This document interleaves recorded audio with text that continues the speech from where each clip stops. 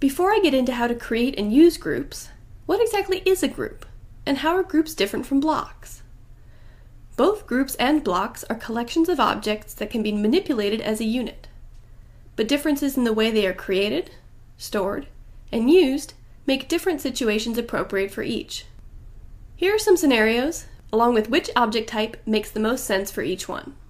If you need it only temporarily or only in one drawing, you'll probably want to use a group.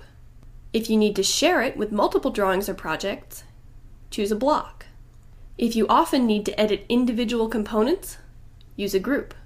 If you don't need to edit individual components, choose a block.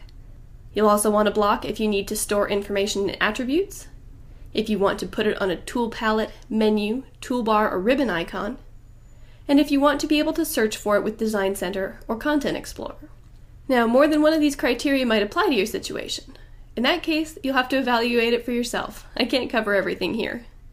In AutoCAD LT 2012, the functions associated with the group command haven't really changed, but they've gotten a facelift, starting with their new panel on the Home tab of the ribbon. The large group icon puts you right into Select Objects mode. I'll select the items I want to add to my group and press Enter. That's it, I've created a group. When I click on any one of the objects in the group, the entire group is highlighted, with a single grip at the center and a bounding box around the outside. I can use the grip to move, rotate, scale, or mirror the entire group. I can also copy the group, easily duplicating the entire set of objects. Back on the ribbon, I could use this button to ungroup the objects if I was finished working with them, but for now I'll leave the group intact.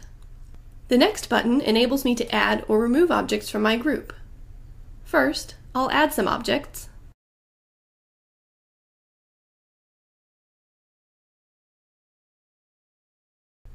then go back and remove some others.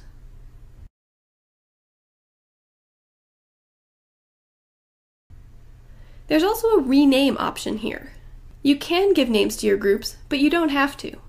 If you do, remember that each group name must be unique. So if you name a group and then copy it, the copy won't have the same name. The last icon on the main portion of the panel turns a group selection on and off.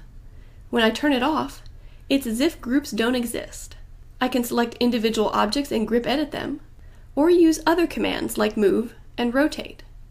When I turn group selection back on, the objects are back in their original groups. There are two more functions on the expanded portion of the panel. The first is the Group Manager. I'm not going to say anything more about it here though, because all its functions are more easily accessible from the rest of the Groups panel. The second button controls the display of the bounding box. When it's on, as it is by default, a selected group displays a center grip and outer rectangle.